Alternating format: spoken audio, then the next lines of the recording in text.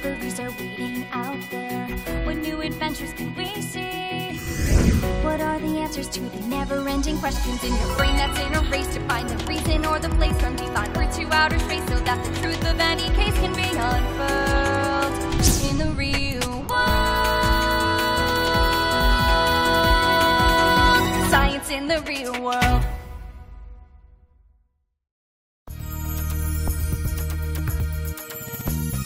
Hi, I'm Kirsten. Welcome to Real World Science. Today, we're going to explore a strange and invisible force that affects everything on Earth. It's called magnetism.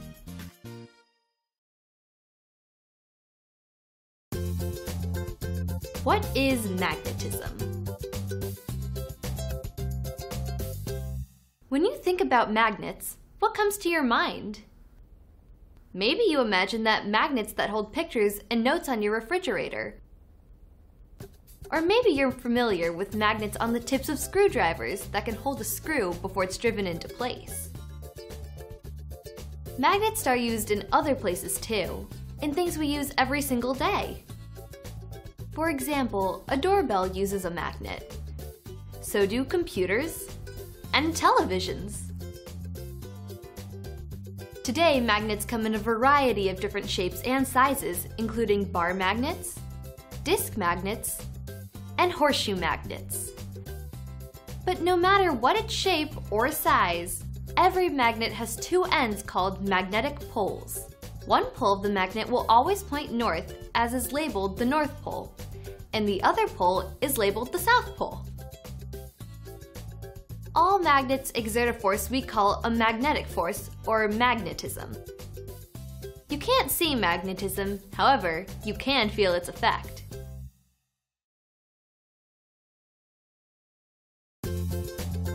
Attraction and repulsion. Magnetic forces can attract materials made from iron like paper clips and nails. However, magnets don't always attract each other. Let's demonstrate with these two disc magnets. We'll place one magnet on this pencil with its north pole facing up, and we'll place a second magnet on the rod with its north pole facing down. Watch what happens. The magnets push each other apart or repel each other. The rule for magnetic poles is that like poles repel each other, while opposite poles attract. Watch what happens with the north pole of one magnet is placed near the south pole of another magnet. The magnetic force pulls them together. Opposite poles attract. The force or repulsion and attraction can also be demonstrated using two iron magnets and iron filings. First, dip the north pole of the magnet into the iron filings. Then dip the north pole of the second magnet into the filings. When you bring them together, you can actually see the filings pushing away from each other. Next, we're going to dip the north pole of one magnet into the filings and the south pole of the second magnet into the filings. When you put the two opposite poles together, notice the filings pulling towards each other. That's the power of magnetism. Like poles repel, and opposite poles attract.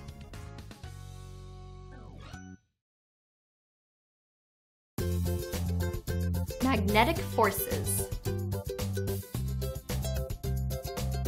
Magnetic forces are the strongest of each of the magnet's poles.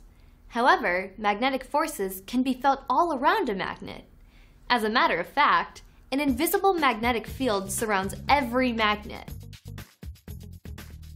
The magnetic lines of force can be demonstrated by using iron filings, a bar magnet, and a plastic lid. First, place the plastic lid over the magnet. Then, sprinkle iron filings on the lid. The filings mark out the magnetic field around the magnet. As you can see, magnetic fields go around in complete loops from the north pole to the south pole of the magnet. Magnetic lines of force surround the Earth as well. That's because the Earth is a giant magnet. The Earth acts like it has a giant bar magnet buried deep within it with a north and south pole, and an immense magnetic field surrounding it. Why does the Earth act like a giant magnet? Scientists don't completely understand why, but most believe it is related to the makeup and motion of the Earth's inner core, which is made up of mostly iron and nickel. Today, we use a compass to determine the direction we're traveling. A compass is a device that has a magnetized needle that is allowed to spin freely. The needle of a compass will always point to the magnetic north pole of the Earth. The poles of the magnet were labeled north and south to describe the direction they faced with respect to the Earth. However, there are 2 north poles and 2 south poles. There are the geographic north and south poles located at the top and bottom of the Earth. The magnetic north pole is located in northern Canada, approximately 1,500 kilometers from the geographic north pole. The magnetic south pole is located near the coast of Antarctica. Does magnetism exist only on Earth? The answer is no.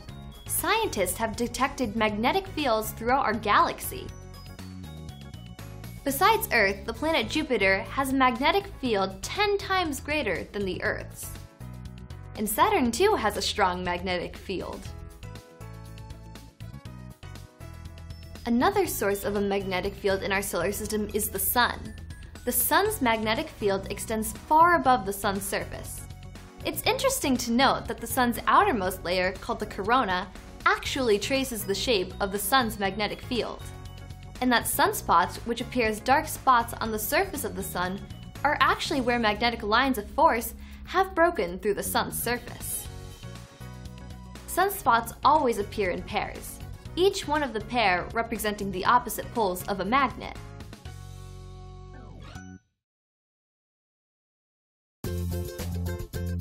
Magnetic fields. Let's talk about magnetism and how it affects objects on Earth. We already know that magnets don't attract everything towards them. For example, if you place a magnet near a pencil, nothing happens. The same is true with a rubber eraser and a plastic ruler.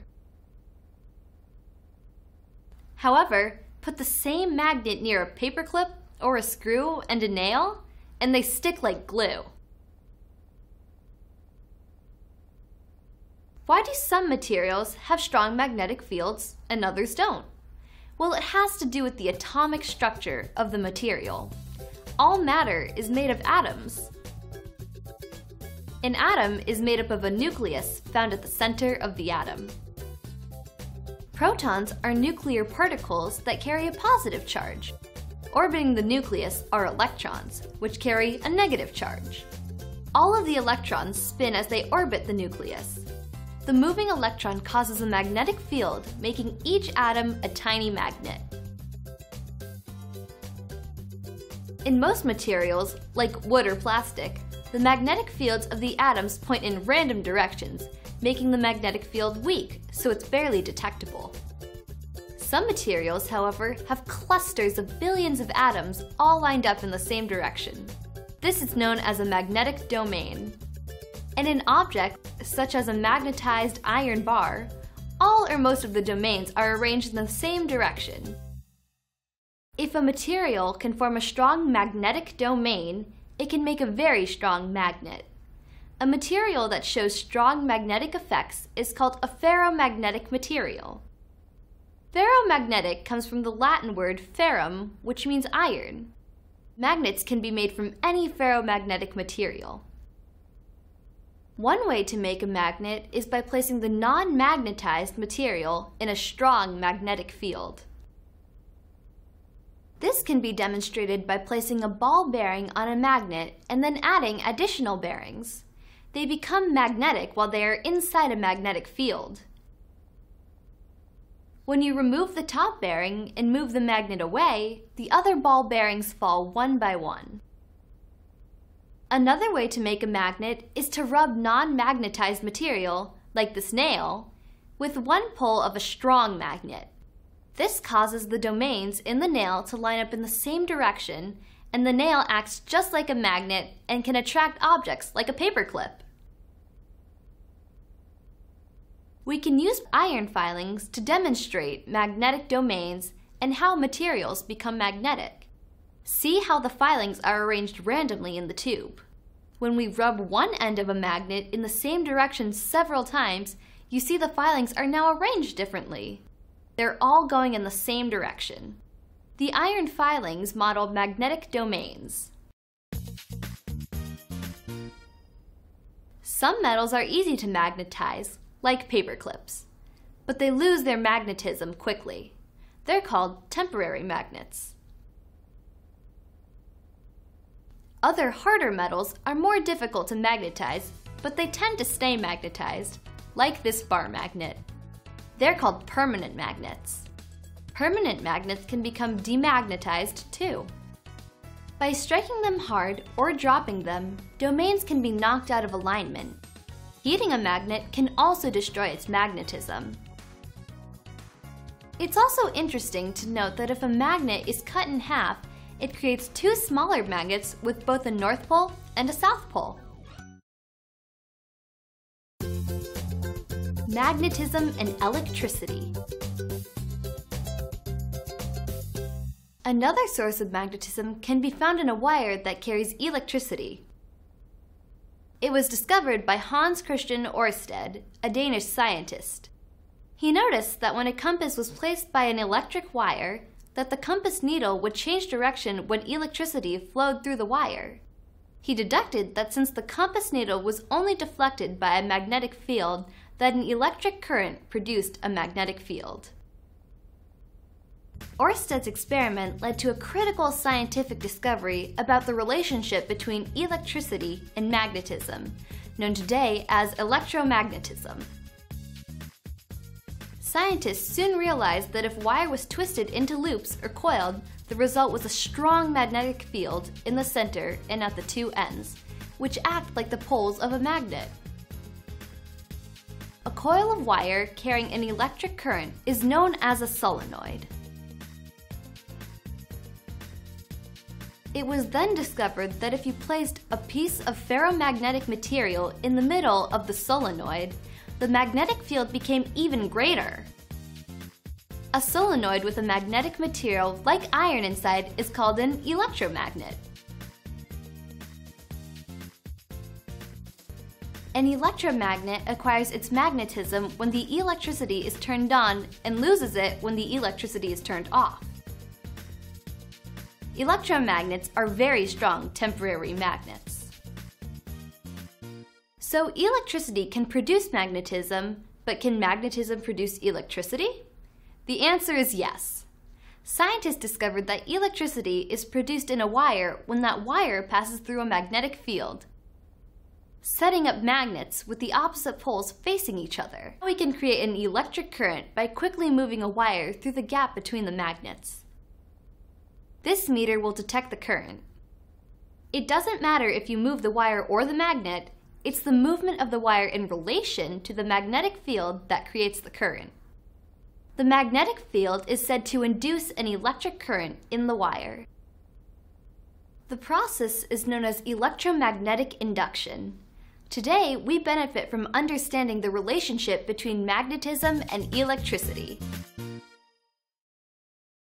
In this program, we learned that the Earth is a really giant magnet, and that a magnet attracts objects made from iron.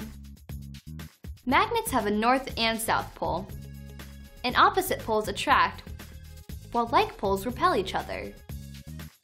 We learned how to make magnets, and about the important relationship between electricity and magnetism called electromagnetism. Magnetism, though it's invisible, is a very powerful force that exists throughout the universe. Now that science has learned how to harness and use its power, magnetism has become a very important force that makes our life better in the real world. Like us. Subscribe. Ring the bell. Comment below.